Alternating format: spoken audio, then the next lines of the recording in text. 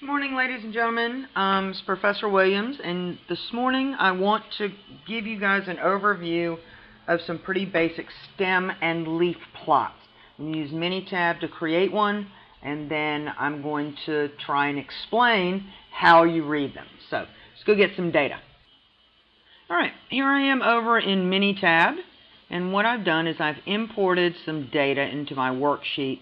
What it actually is, it's some stats for the 30 Major League Baseball teams, and you can see I've got a ton of them.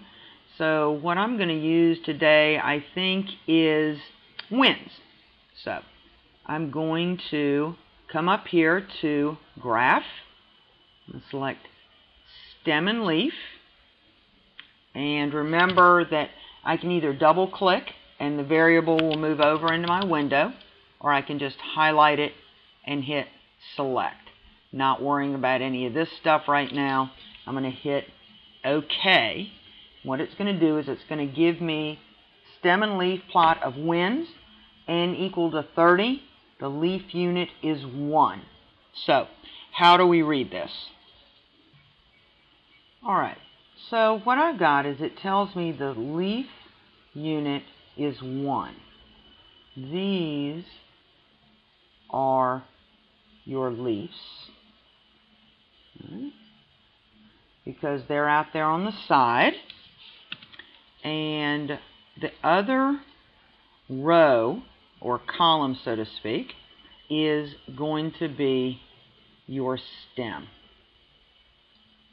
Alright, so this is the stem, because basically what we're creating is we're creating a stem, which is going to be a 10 unit, and our leaves are out here just like they were hanging on my daisies, and these are going to be ones, because that's what it tells me right here. If you look at the data over here, you'll notice that the data in wins 65, 91, etc. So stem, leaf. Remember, every leaf has to go onto a stem.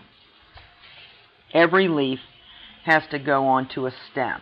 So how do I read this first piece right here? I'm going to take a stem of 5, add one leaf of 7, gives me the data point of 57 wins. So I'm going to come over here, I'm going to look down through my guys. Pittsburgh Pirates obviously didn't have a great year. They only had 57 wins. What you see is that this data point of 57 wins for the Pirates is represented by this right here. Okay? Alright, so let's see what else we have. What do the stems represent? Well, the stems actually represent classes, just like a frequency distribution.